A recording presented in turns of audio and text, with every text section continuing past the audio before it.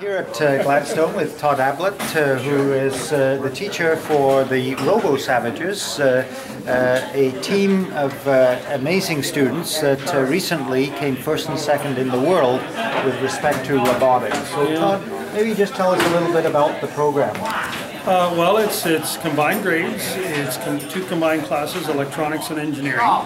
And the main first 2/3 of the year is competitive robotics, and then this time of the year they can kind of pick their own projects. A whole bunch of them are building airplanes right now because they still want to make those fly, but a few of them keep doing other things. But we found a certain amount of power in this kind of course with mixing the grades 9s to 12s. I think part of it is the grade 9s think they can do what the grade 12s do, and the grade 12s don't want to be showing up.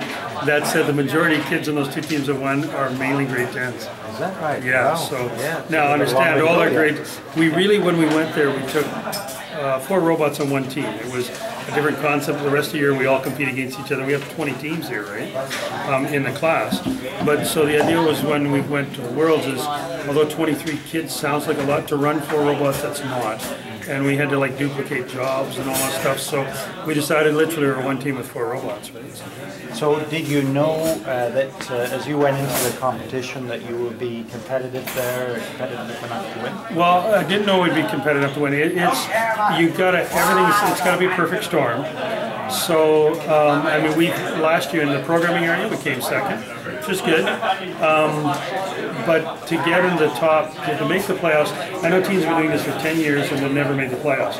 We've been 5 years in a row now, and 4 of those 5 times made the playoffs.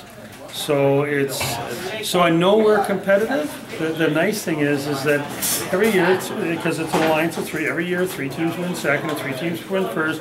And once you've won first, that's sort of the legendary thing, right? But no team's ever done first and second. So I was able to tell the second place team is, no, the reason we've become legends in this special robotic isn't because we won first. Every year somebody does that.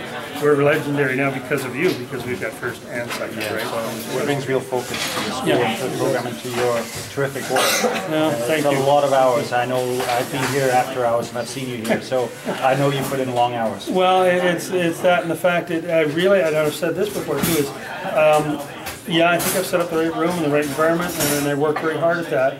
The other reality is I have smart kids, but I actually think their big advantage isn't that they're smarter than the rest of the world. I think they pretty much outwork the rest of the world. I really believe that. That in the end was the difference. We have a bunch of very solid core, and it's the ethic of the class. When you look around the room here, these are all future astronauts, future engineers.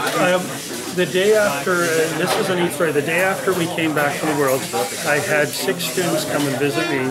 Of the 6, they have been to the World Championships, but these are 6 students.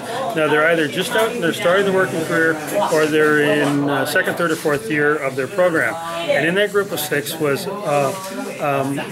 machinist welder. Now think about that for a second, that's pretty high tech in the trades, right? There was obviously a mechanical engineer, there was a robotics engineer, the mechatronics, it's called at SFU.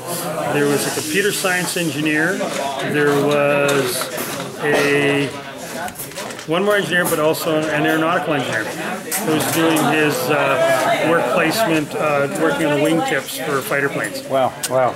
Yeah. So this is where it begins, right? And exactly. When you started this year, did you have any expectation or anticipation of seeing the Worlds? I've been to Worlds, but winning, no, right? That's the dream that I've had. Well, you guys are legends in coming first and second in the world. That's pretty awesome. Do you have any career plans or in future? Something engineering related. Yeah. So you'll take what you've learned here and be able to apply it to your future.